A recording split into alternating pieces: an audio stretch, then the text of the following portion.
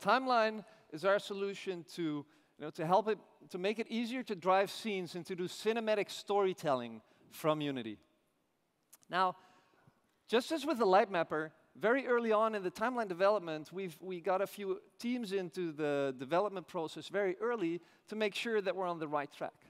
And actually, one of those teams was the team that made the Atom demo.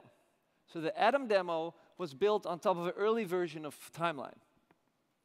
Now, when we showed this early build of Timeline around, a lot of the time we got feedback saying like, hey, have you guys ever thought about using Timeline or any of Unity's other features to do something other than games?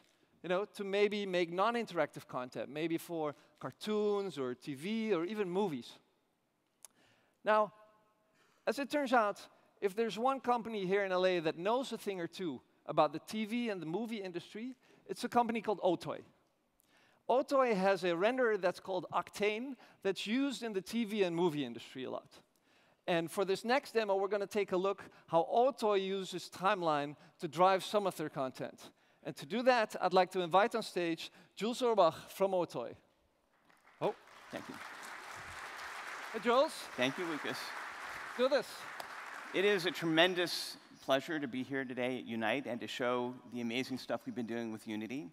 I'd like to start, though, by talking a little bit about what OTOY does.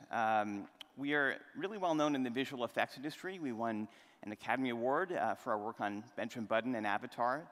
And our software, OctaneRender, is used all across film and TV. And I want to show a recent example, one of my favorite, the opening to Westworld. Let's roll that clip.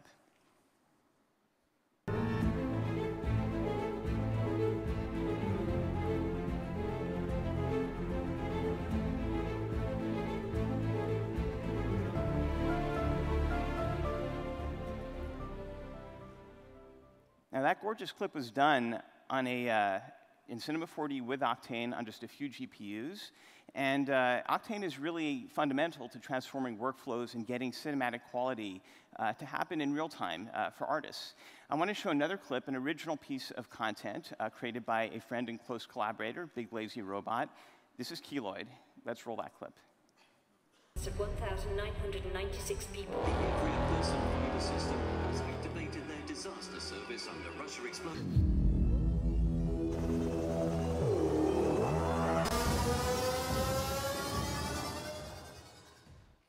Gorgeous, right? And when people see Keynote, they wonder, what parts were filmed, what parts were CG. All of it is rendered. All of it is CG. And wouldn't it be amazing if something like this could be rendered in Unity? Yeah, it would be really cool if I'd have that scene open here, right? Yeah, let's do it. Let's show them Keynote in the Unity editor live. So here's that shot. Isn't that gorgeous? There it is in the Unity editor. Octane fully integrated in Unity. Timeline fully integrated with Octane. And look, you added Atom in there.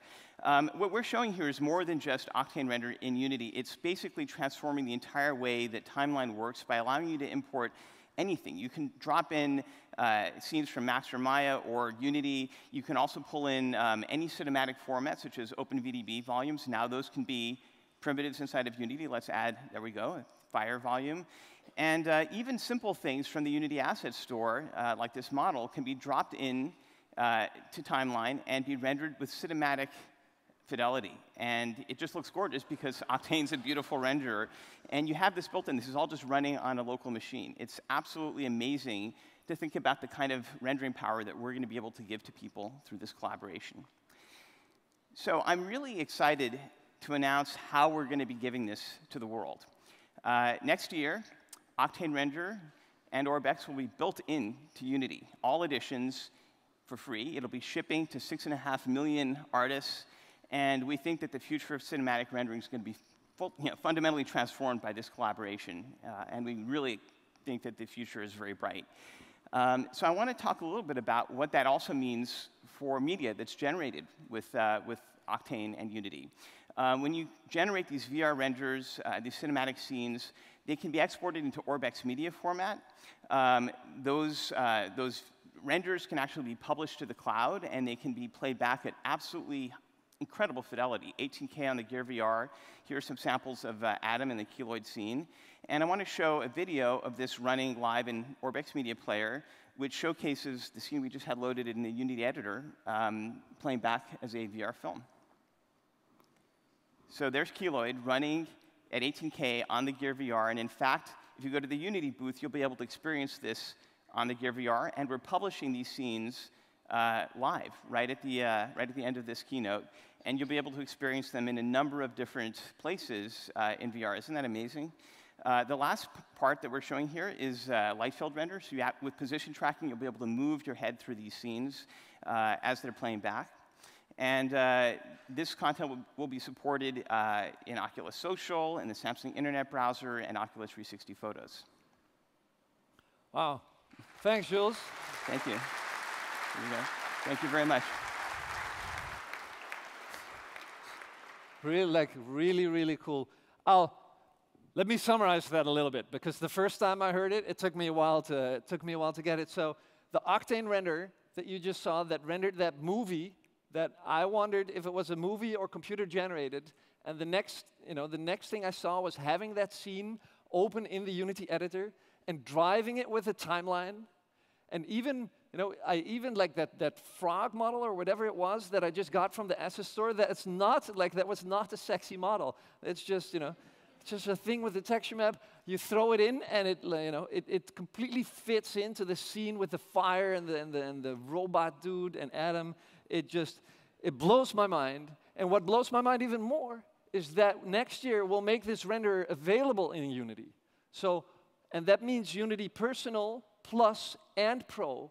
So all Unity users that want to use Unity to create non-interactive content can use the OctaneRender, and the visuals of this quality are now in reach for all artists that want to use Unity. I'm incredibly happy about that.